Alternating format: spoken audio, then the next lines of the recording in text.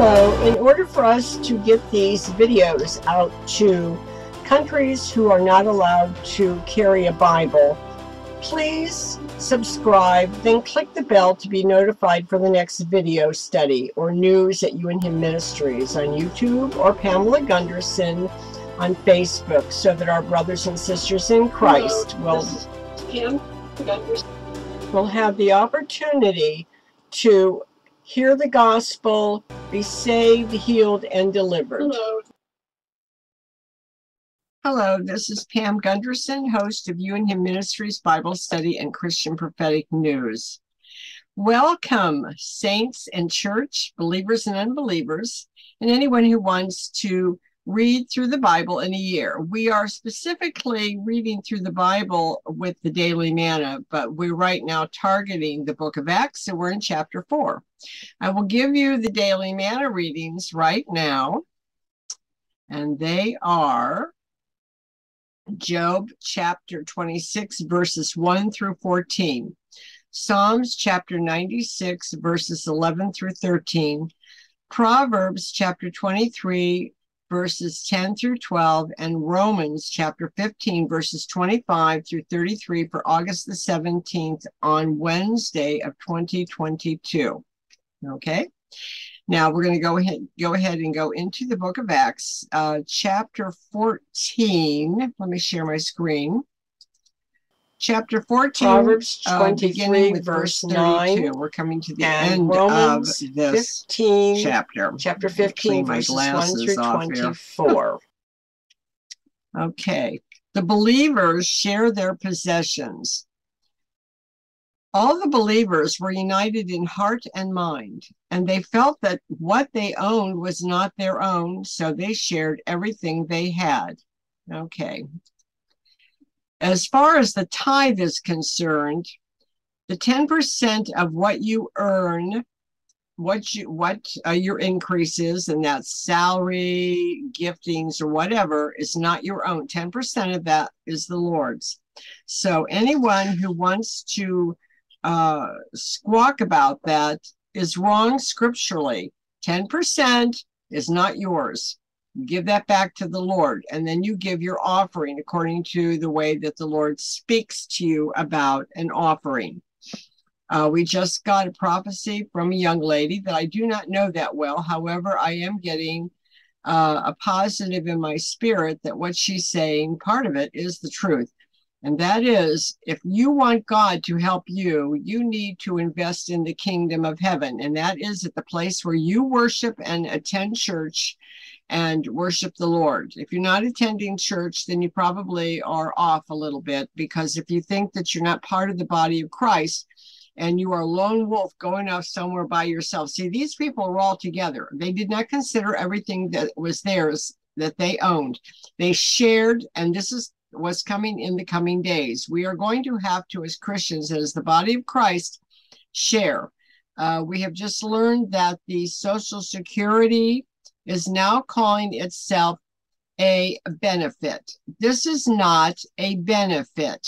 We earned this money while we worked, and they stole much of it, and now they're saying it's a benefit. A benefit to who? It's a benefit to the people in power. We earned this money. It was ours, and a lot of people do not have any type of income to rely on other than their Social Security. We need to knock on Senate and Congress's door and tell them to put the wording back. This is not a benefit. You are not giving us anything. We earned this, okay? Then we give back to God.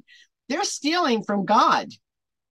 They're stealing from God by stealing from us that we cannot give out.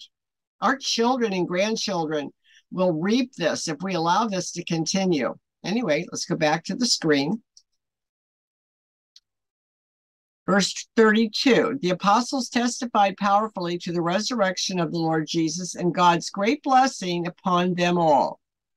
There were no needy people among them, because those who owned land or houses would sell them and bring the money to the apostles to give to those in need.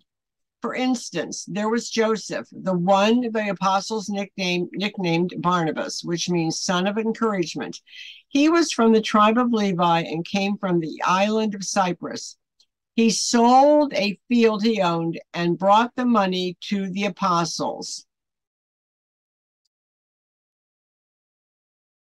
Tomorrow, we're going to learn about how another couple made a big mistake, or it will be in chapter 5, I believe. So let me look at this real closely. I don't want to go into this today because I've already made my point, the point that I believe the Lord. Yes. Yes.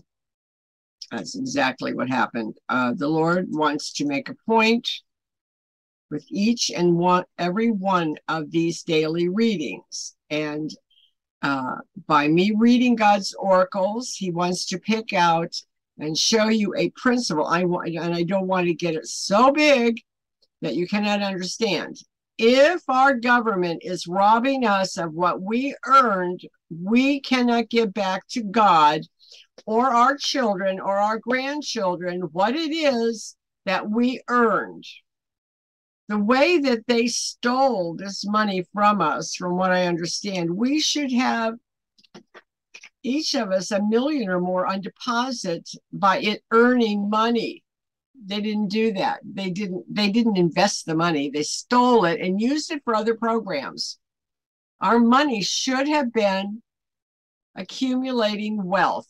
Well, if there's going to be a wealth transfer down the line to the Christians, make sure you're one of the ones that's been investing in God's work and the kingdom of heaven for you to expect that type of wealth of transfer and according to what you've been giving.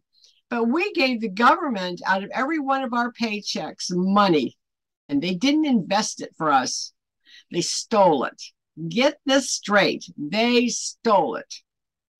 There are other things as we go through the scriptures, but we must forgive them, keep our hearts right in front of the Lord, continue sharing with your brothers and sisters as they have a need.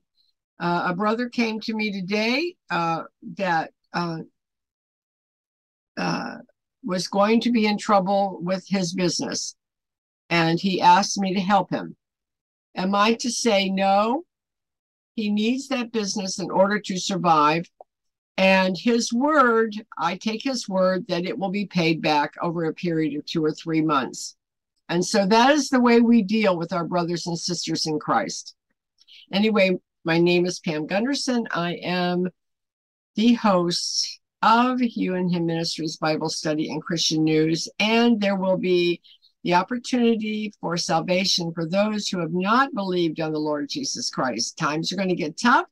Times are going to get dark.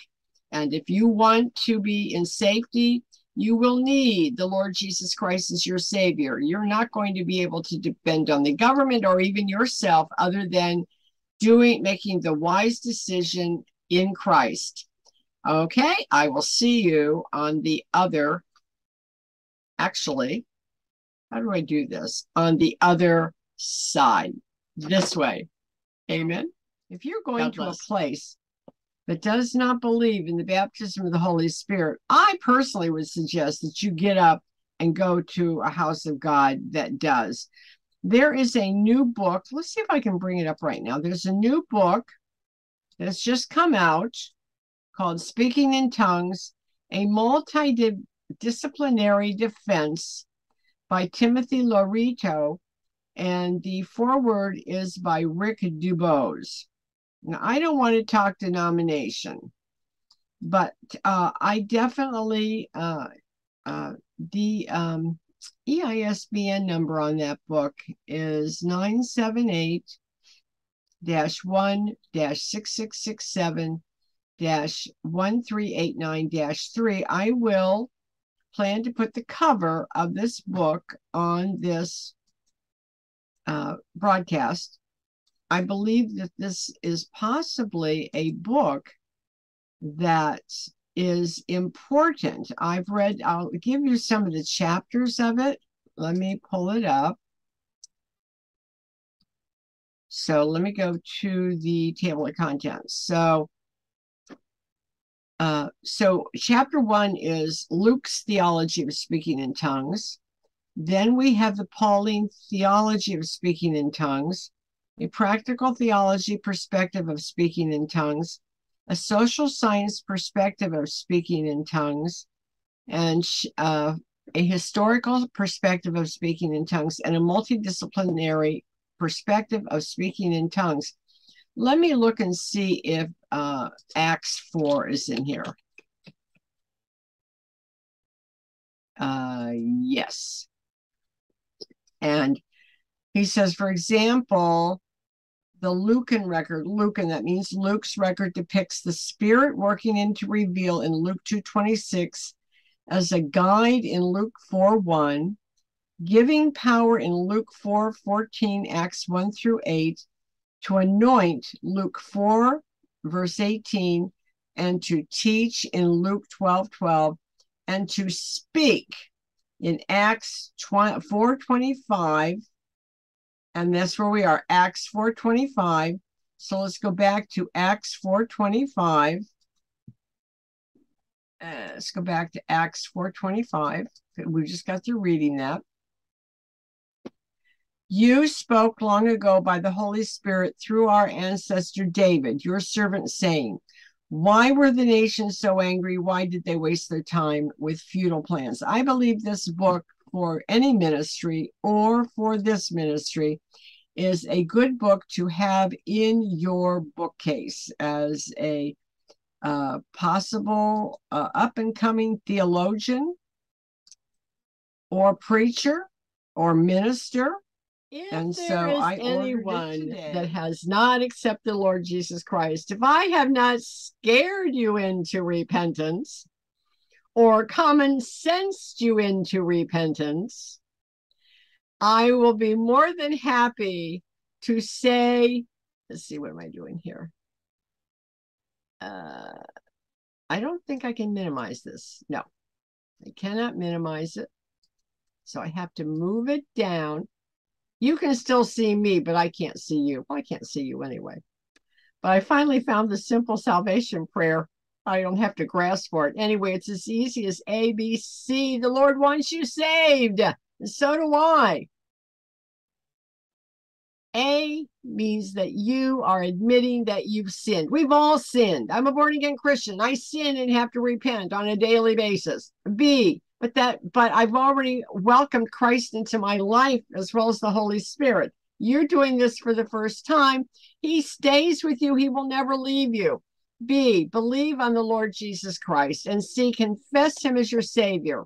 If you'll say this prayer out loud with a sincere heart and mean it and repent, I believe in Heavenly Father. I admit that I have sinned. I repent. I believe in my heart you raised Jesus from the dead. I confess with my mouth Jesus is my Lord and Savior. Right now, I receive your forgiveness, Jesus, by your blood. I am saved in Jesus' name. And we all said amen. And right now, if you prayed that prayer, in the comment section below, right here, where you see that little caret mark, open that up, then do say I did, then go to youandhimministries.com and tell us in the email section or chat section at the bottom of that website that you got saved. Then you can ask for a Bible or a Bible-believing church, ask for help, just give us what it is that you need or a prayer request. Also, you can call me at 833-726-8255 or 833 Pam Talks. My email address is Pam at youandhimministries.com, Pam at youandhim.info. The mailing address is 800 East WISHKAH Street, Suite 213, Aberdeen, Washington, 98520. And you will see the credits while I'm here. You will also see the credits at the end of the video. Now, at the very end, what I like to do is do a benediction, which is found in Jude, chapter 1, verses 24 through 25. Now to him who is able to keep you from falling and to make you stand without blemish in the presence of his glory with rejoicing, to the only God our Savior through Jesus Christ our Lord, be glory, majesty, power, authority before all time and now and forever. Amen. And since you are now saved, may the light of the Lord shine upon you. May his face shine upon you. May you get baptized in the name of the Lord Jesus Christ for the remission of sin. Get into a Bible-believing church and immediately get baptized. Receive his Holy Spirit. Receive that power. Be in his will.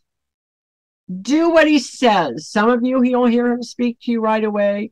Some of you, we all have different anointings and giftings, which we're born with. And so he will give you yours. He will tell you what it is that he wants you to do.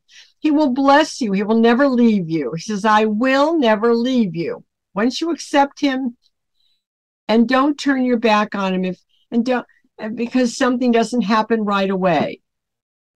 Sometimes things take years. A word that God speaks to you may take years. He can show you a picture, and that picture will not show up for years, or it could show up just like that instantly. Don't put God on a timetable. Okay? Let the joy of the Lord be your strength.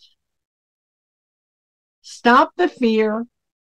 We're not telling you to prepare out of fear. We're telling you to prepare out of wisdom. Okay? Sound mind and wisdom.